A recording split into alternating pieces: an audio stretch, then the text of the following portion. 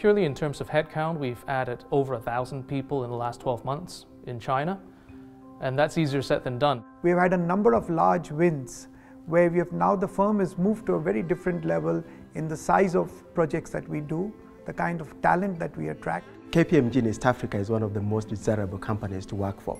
We are able to attract the talent that we need for our business.